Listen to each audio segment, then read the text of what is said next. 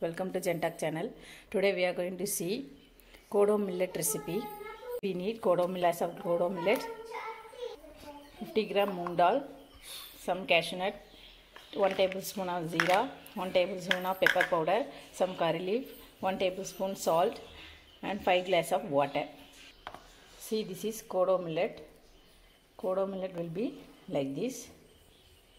Kodo millet and moong dal we have to wash and rinse them well.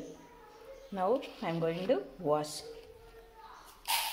Switch on the gas stove, keep the vessel, add water into the vessel, 5 glass of water. Now I am going to add this Kodo millet into the vessel. I have added Kodo millet and moong dal into the vessel with 5 glass of water. Now we have to add jeera, cashew nut, curry leaf, salt. We have to add into the vessel. I am going to add jeera. Next I am going to add cashew nut. Next I am going to add curry leaf. I am going to add pepper. I am going to add salt. How much you want, you can add it. Now you have to mix well. Let them cook. See how it is cooking. Some bubbles is coming. You have to wait 2-3 minutes still.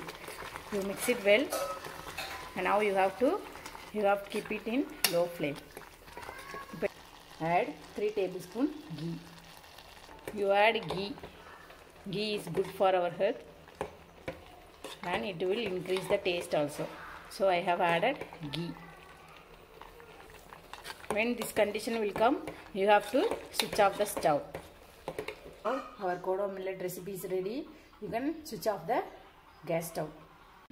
Kodo millet recipe you can eat with coconut chutney or whatever curry you like. You can eat with this.